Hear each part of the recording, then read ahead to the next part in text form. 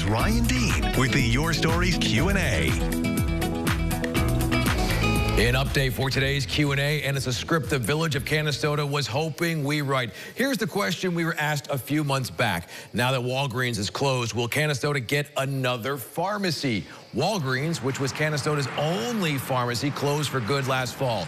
It was a tough pill to swallow for the village, especially for those without transportation. It forced people to go to Chittenango or Oneida to get medication. The village says it worked for months trying to land another store.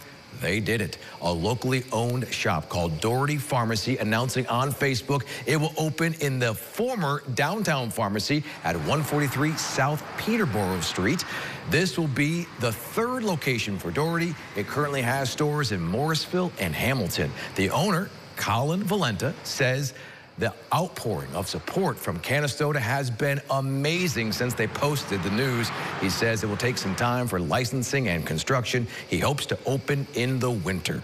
Do you have a question for the Your Stories team? Email us, yourstories@localsyr.com. With the Your Stories Q&A, Ryan Dean, News Channel 9.